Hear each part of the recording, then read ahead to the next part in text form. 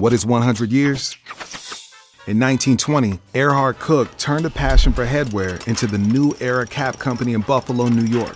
But everyone was making this kind of hat.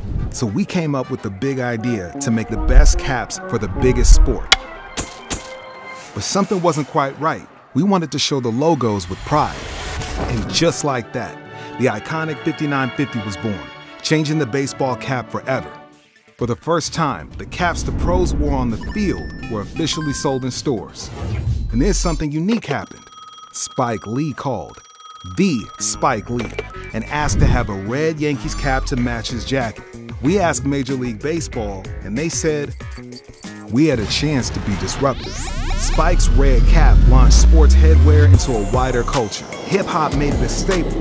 Creators made it their own. Colors, fabrics, patterns.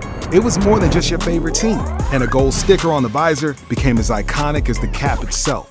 And those 4 numbers, we think it's an original production number. We don't know for sure, but we love them. From courtside to Crenshaw, from the 50 to 5th, it shouted that this is who you were, what you repped, and where you lived. The world saw it and wanted it. Where were we?